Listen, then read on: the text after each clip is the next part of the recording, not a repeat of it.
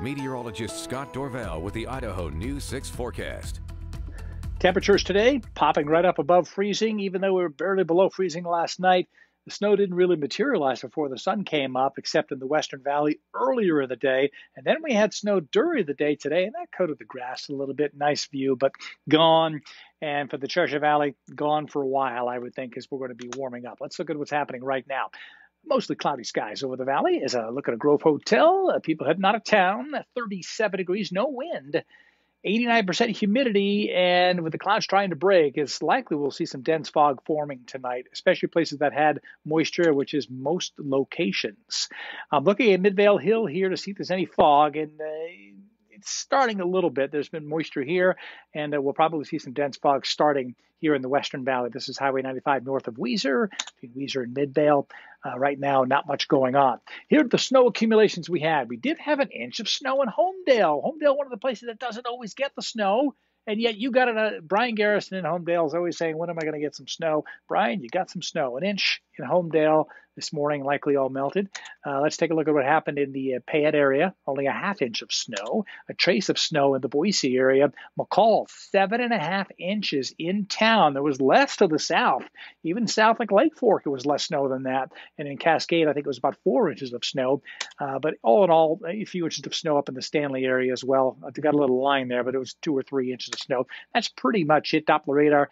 Everything's just kind of disappearing right on now. And as we look at a little wider view, you see the rain showers and snow showers tracking to the south, and that storm system coming to an end. But we go offshore and we find a couple more storms, big swirl in the clouds up near the Aleutian Islands. That's our strong storm. At least it's fueling a lot of moisture coming in.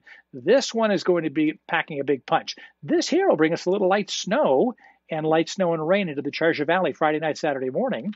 If you see anything on the ground, it will disappear quickly as it warms up behind it. But this system has a huge push. This could be a 6 to 12 inch snow, this Sunday storm system in the west central mountains. We're talking maybe even in the McCall area, 8 or 9 inches of snow is not out of the question as that second storm system moves in. And there's another one behind it, and there could be several more behind that as well. Upwards to 3 inches of water content could fall in central Idaho in the next about 15 days or so.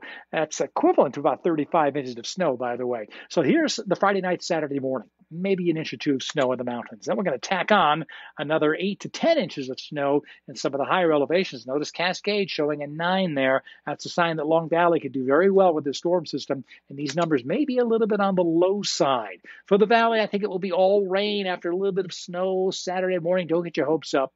On Saturday night and Sunday, a soaker coming in.